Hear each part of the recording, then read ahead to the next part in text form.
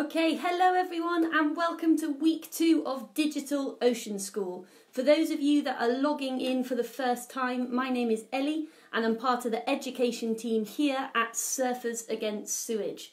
So for the next 2 months until the end of July, we are going to be bringing you the best bits of our Ocean Schools and Plastic Free Schools campaigns live on our social media channels twice every week. And for those of you just logging in, you are in week 2 of Digital Ocean School, so welcome. Now, the reason that we're doing this is while we can't be working with you guys in your schools at the moment, what we can do is continue to build a platform where we can share some of the best bits of our work with you and set you off on tasks to keep you busy, whether you're at home, whether you're at school, whether you're working from home. We will keep you engaged in what's happening in our oceans. So, last week we focused on the rocky shoreline of the UK and I explained what a rocky shoreline was. We've got one behind me here. And I also introduced you guys to some of the fascinating creatures that call this extreme habitat home. Now, in this live stream, I would like you guys to be commenting and I'm going to ask you some questions. And my first question to you guys is who can tell me what a rocky shoreline is? We've got Emily, who is on the SAS Facebook account, who is going to be replying to some of your answers. So if you can type it in for me now, that would be amazing. What is a rocky shoreline? Today's lesson, we're going to be zooming into the rocky shoreline and focusing on a really small habitat called a rock pool. I also have a very special task for you guys, and that is going to be completed during the week. So, last week I sent you guys the task of finishing some of our rocky shoreline activities, and it was amazing to see the work that you guys have been doing at home. Thank you so much for tagging us in some of that work, and I wanted to give a special shout out to Bran, and I'm going to show you guys a picture now. So here we have Bran, and Bran was creating a limpet habitat from things that he found around the house. And Bran, we were super impressed with this photograph because we loved the labelling that you had included in your picture, and we thought it was amazing that you had remembered that limpets clamp themselves onto the rock really tightly, that they are camouflaged, and that they eat algae. So well done, Bran. And with the challenge that I set you this week, if you would like to share your work online, please use the hashtag OceanSchool and we will be able to see what you've done and we will share it with the others who are watching this live stream on Thursday. Okay, so today, as I said, we're moving on to a new topic and a new challenge. And the topic that we are going to be looking at is rock pools. And the challenge this week is going to be creating your very own rock pool rhymes, raps and poems. So, a rock pool rhyme or a rock pool rap, this is the challenge to have a go at. The words you write don't need to rhyme, but transport your audience underwater with each line. The eyes you choose do not need to be yours, perhaps a creature that scuttles or one that has claws. Your words will set the scene, whether it's happy, sad, scary, exciting. The choice is yours, so be bold and enticing. Now, what are rhymes, poems and raps, and what on earth are rock pools? These questions are essential to doing this task successfully. So are you ready to find out some more? Give me some thumbs up if you're ready to find out a little bit more about what we're going to be doing. Now, the rhymes, poems and raps that you guys create are going to transport your audience into the world of a rock pool. So you're going to be telling people about what it is like to live in a rock pool, what you can see, what you can feel, what you can hear. You don't need to be yourself. You can transform yourself into a different creature to write this piece. And we also have some resources on our website that are going to help you do this. So after this live lesson, which is going to take about 15 to 20 minutes long, you can head to the SAS website, and that is just sas.org.uk. Head to the Digital Ocean School pages, and you can download the resources there. I've seen a question that says, can I be a rock? You can totally be a rock. If that is what you want to be, you totally can be. You can be anything you want. We even have some backing tracks up on the website. So if you're feeling super musical, you can actually even record a song and then upload that, and we will share it in Thursday's lesson. Okay, so to write about a rock pool, we need to learn about rock pools. So are you ready to do that? Thumbs up if you are. And the first question I have for you guys is, can anyone tell me what a rock pool actually is? I'm going to start describing it while I see these comments coming in. Now, a rock pool can be many different shapes and sizes. Some of them are massive, taller than me, deeper than me, so you could have like a 6-foot deep rock pool, and some of them are really teeny tiny, just like the water that could fill the amount of your hand. Some of them are super sheltered, so hidden in the rocks, and it means that no sunlight could get to them. And then others are completely exposed, so that they will be battered by the storms and the weather and the elements. But each rock pool is a habitat to many different creatures. And yes, we've got some amazing comments coming through. It is a pool in the rocks, and you find them in the intertidal zone on a rocky shore. So during the day, as the tides rise and fall, the rock pools appear and disappear. And when the tide goes out, that's when we can see the rock pools, because they are left on the side of the rocky shoreline here, and we can explore the different habitats that are in them. Now, what we're going to do in today's lesson is I am going to introduce you to some of the creatures that live in these rock pools, because this way you guys can get some inspiration for your rhymes, your raps and your poems by learning a little bit more about what live here. I'm going to start with some of the bigger animals, and then we're going to get smaller as we go along. And the first animal I'm going to talk about, I think all of you guys will have heard of, and it is a crab. So I've got a drawing here. Now this crab is very green. They're not usually this green. I think this one's eaten a little bit too much seaweed. But in the UK we have 60 different species of crabs, and they have a hard shell on their backs, which is an exoskeleton. So we have a skeleton inside our bodies, and crabs have this exoskeleton on the outside of their bodies here. And this exoskeleton is their armour, so it protects them from predators. So if a bird is swooping above them and wants to eat or peck them, this exoskeleton protects them from doing that. Now, as crabs grow, their shells become too small for them. So something that's really cool is they actually molt their shells. So a little bit like taking your coat off if it's getting too small, but they take their shell off and they grow a new one. But the only problem is when this happens, they have a little period of time where their back is very soft, and it means they're super vulnerable and can be eaten quite easily without that shell on. Crabs, like this one, have 10 legs, and they always have 2 big claws at the front here, which they use to catch and crush and rip their prey. They can also use these claws to communicate with each other and fight other crabs, which is awesome. In the UK, I said we had 60 species. One of the biggest species of crabs that we have is called a common brown crab. And if you have a piece of paper near you, a common brown crab is the size of a width of an A4 piece of paper, just its body. So its body is about 20 centimetres wide, which is the size of an A4 piece of paper, which is crazy. And this crab is the crab that, if you've ever eaten crab, you've probably eaten the common brown crab. It's the one that most people have in restaurants or anywhere else you might eat crab. Okay, moving on. Now, I said I was going to get smaller, but actually I've gone for a bit of a wild card creature next because I think they're my favourite.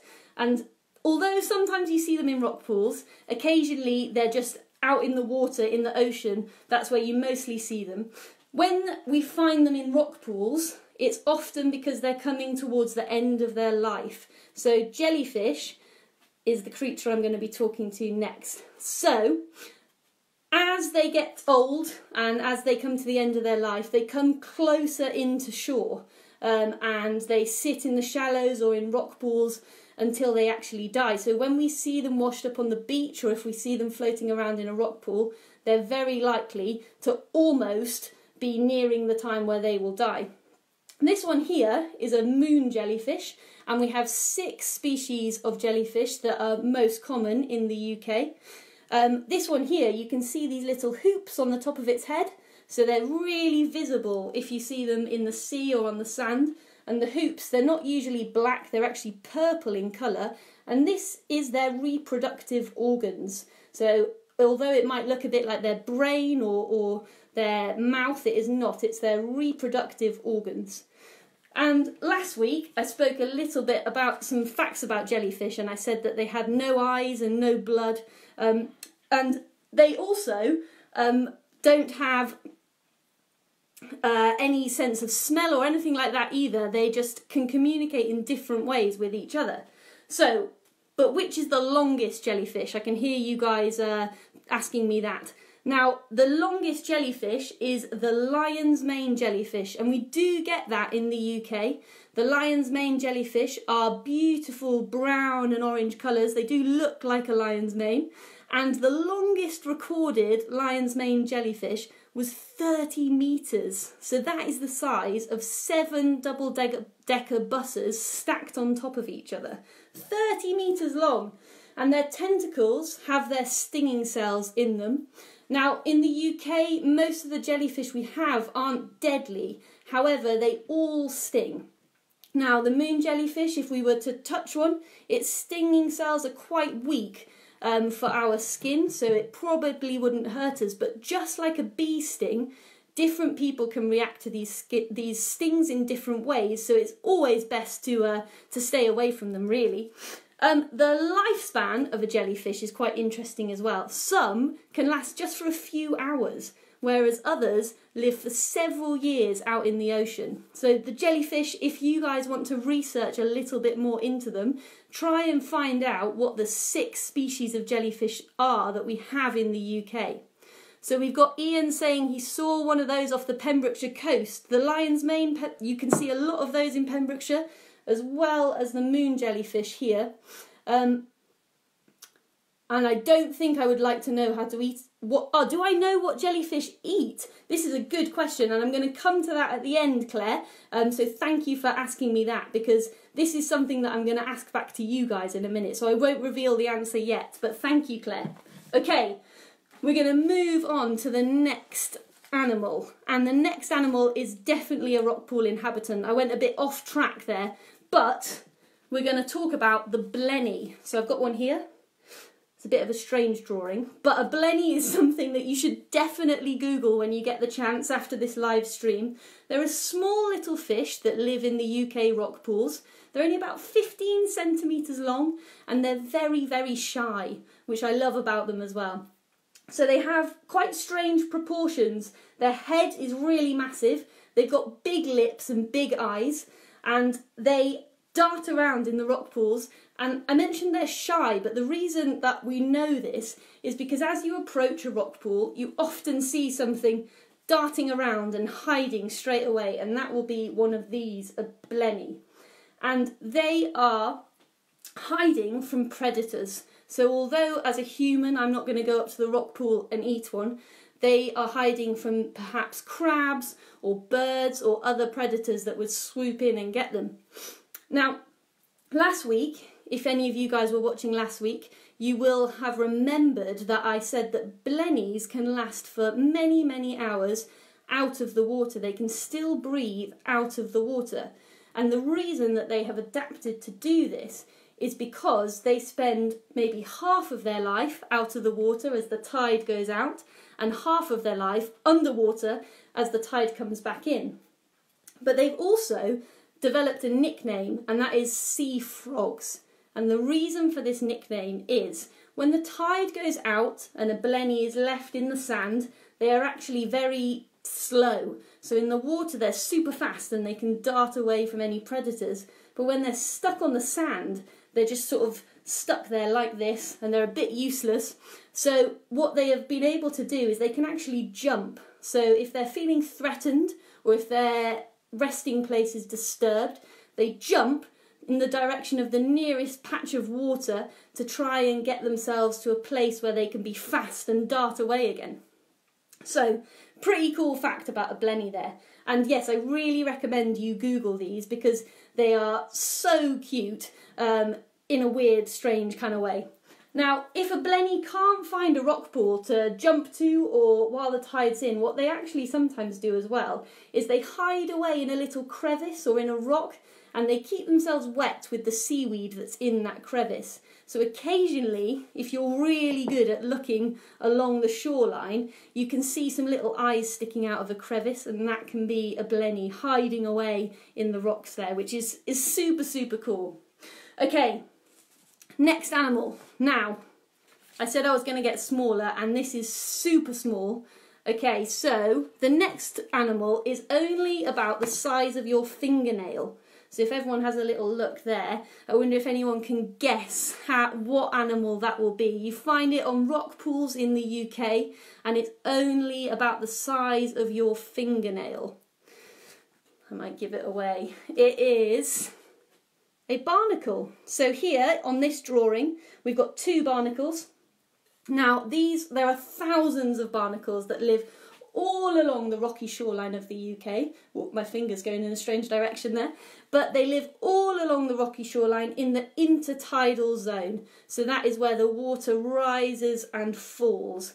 I can see, Yvonne, limpet is a good suggestion, and you often see barnacles next to limpets, but they're just much smaller. They're also incredibly sharp, so if you were to stroke your hand over a lot of limpets, it could actually cut them. They're really sharp and spiky. And this little bit at the front, so they have doors on their shells, and what they do when the tide goes out is a barnacle shuts its door tightly shut, and it traps inside a little bit of water, just enough to keep moist and so that it doesn't dry out during the day. But when the tide comes back in, they open up these doors, and barnacles, they actually have quite long legs that look a little bit like feathers. So what they do is they stick their legs out of their door, and these feathery legs sweep around in the ocean, filtering out the plankton and other little bits of algae that they eat, which I think is pretty incredible actually. So if you are walking along the shoreline and you see some of these, the ones with the doors shut, they still have an animal living inside them. Occasionally you see a barnacle and it's just got sort of like a black hole, there's nothing in it. That's an old barnacle shell. Occasionally little animals might crawl into their shell and live there instead of a barnacle, but if it's got its doors shut like this, then there's still a live animal living inside it. Now, barnacles actually arrived on the Earth over 500 million years ago, which is crazy to think about, but they are an incredible animal that has been able to live through so many changes during the world, so perhaps they are almost much better adapted to life on Earth than we are. They also have both male and female reproductive organs, and the reason for this is because I spoke a little bit about it last week, but when they are first born, they're swimming around in the ocean, and the first thing that they attach their head to, maybe it's a rock, maybe it's a whale, or maybe it's the underside of a boat, the first thing they attach their head to, they then build this shell around themselves, and they stay there for the rest of their lives. So they don't move around the rock, but the reason they then have both male and female reproductive organs is because they can choose who they want to be depending on who they are next to. So if this one was a boy, this one would be a girl. And that's pretty cool. Very well adapted, very sensible creatures. Okay, so the last creature I'm going to talk about on this rock pool lesson is, I think, perhaps my favourite. And I did say I was going to get smaller and smaller and smaller, but I've lied and I'm going to go bigger again. And this one is a starfish. So I've even got a big drawing of a starfish. So starfish are beautiful, beautiful creatures, and you are very lucky if you see one. I've only ever seen a few in my life, but they're amazing, and they can have a different number of legs. Most of them have 5, but you can get starfish with up to 10 legs, which is awesome. I've never seen one of those myself, but hopefully one day. So last week we learned a cool fact about the starfish. We learned that starfish, they actually have eye spots at the end of their arms here.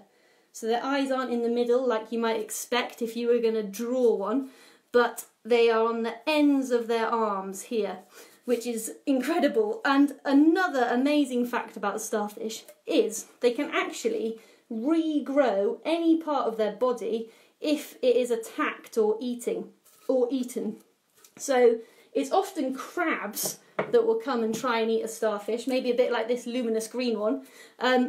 If a crab was to eat part of this starfish's leg, it can actually grow it back, but it doesn't come back immediately. It takes almost a year for a starfish to do that, depending on how much was eaten.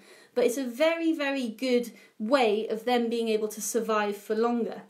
So starfish, though, they're not completely innocent themselves. They also eat creatures that we find in the rock pools. And I'm going to bring in a creature that we spoke about last week. Starfish eat mussels. And the way they do this is kind of gross, but also kind of amazing. So unlike us, we have our mouths at the front. Starfish have their mouths underneath their bodies and their bums at the top of their bodies. And they also have 2 stomachs. So this means that they are able to eat animals that are way bigger than them. And they do this by pushing one of their stomachs outside of their body so that they can fit even more in, which is quite a good skill, I think, but it's probably also kind of very heavy to then swim around with.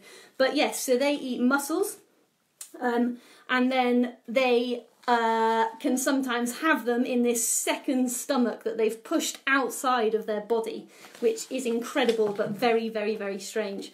So I hope you guys have been enjoying this rock pool lesson. It's almost been half an hour already, so I have to move over to Instagram soon. But I want to remind you of the challenge that we set at the start of this lesson, and that was for you guys to create a rock pool rhyme, poem or rap. And I said that there were resources on the SAS website, and I'm going to show you that now. So you just need to head to sas.org.uk, click on Digital Ocean School, and you can download your template for helping you make your rock pool rhyme, poem or rap. You can also download the backing tracks if you would like to be super musical about it.